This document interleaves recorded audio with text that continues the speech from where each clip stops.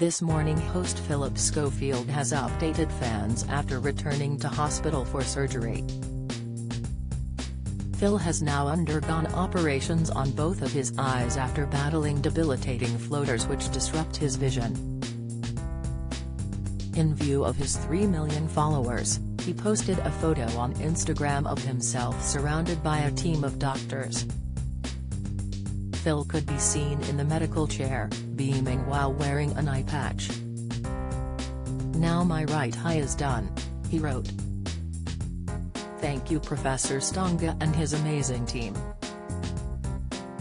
If the success of my summer is to be floater-free, that's good enough for me," he added, alongside some smiling emojis. He had previously explained that he was undergoing elective limited pars plana vitrectomy surgery at the Retina Clinic in London.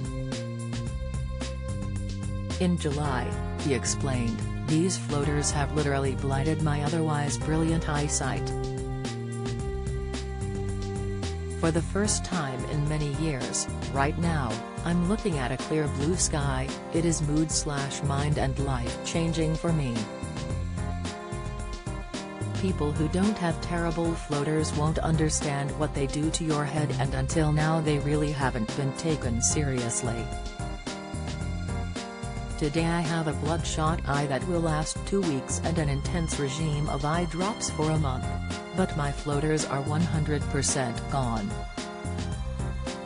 Phil added that the treatment was pioneering and expensive, and that he paid full price for it.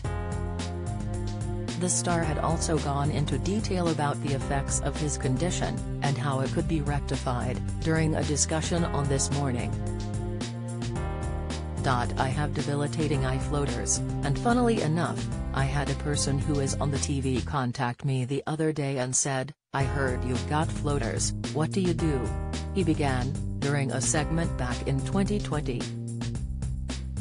"I am at the cutting edge of all this, let me tell you, because the only way to treat them is a vitrectomy, where they suck the jelly out of your eye," he continued.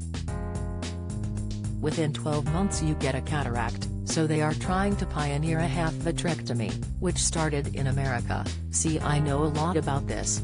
You have half the vitrectomy, take the floaters out, but you don't get a cataract. And I am hoping I might be the first person in the country to get this." His co-host Holly Willoughby looked unsure as she asked, "Would you want to be the first?"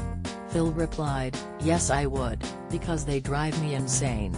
My vision is like a filthy bathroom window drifting across my eyes, and it drives me crazy."